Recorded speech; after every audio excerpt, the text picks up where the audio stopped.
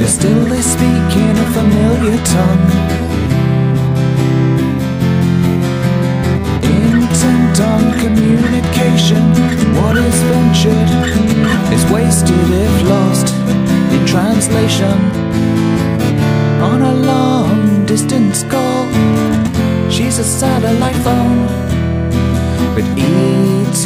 is probably not so far from home. A woman possessed of un-American teeth is a conduit channeling alien speech, like a human radio telescope, focused upon a world so remote, if the outer limits are so far out of reach. Sasha's Gnashers defy belief.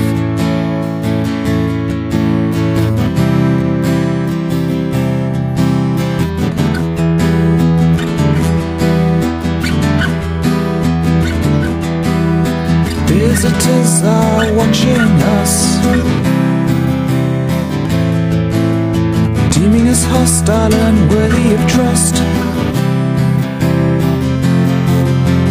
Wary of physical presence, occupational hazards that are worse than unpleasant.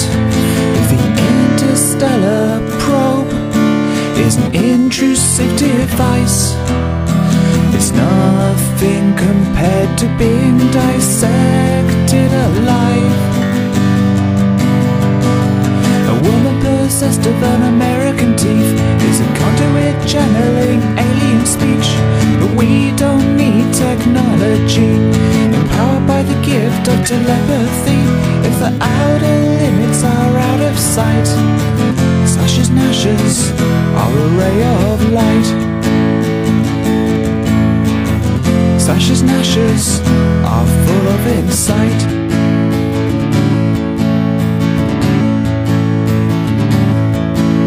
But there's an astronomical discrepancy in this galactic telemetry. The cosmic savior would find more favor endowed with a celestial body.